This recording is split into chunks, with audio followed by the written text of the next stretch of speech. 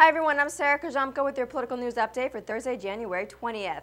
The House of Representatives voted to repeal the health care law by 245 to 189 vote Wednesday night.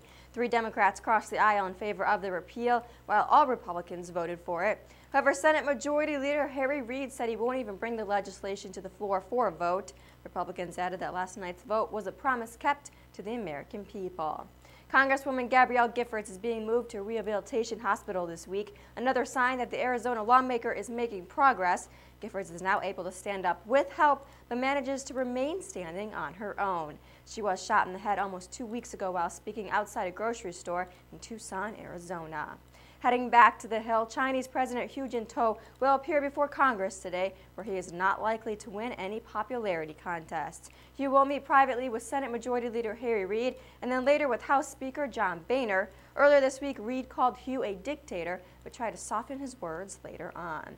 And Ben & Jerry's hopes to get their time in court. The founders of the ice cream giant are putting together a coalition of like-minded businesses to protest a Supreme Court ruling that struck down limits on corporate campaign spending.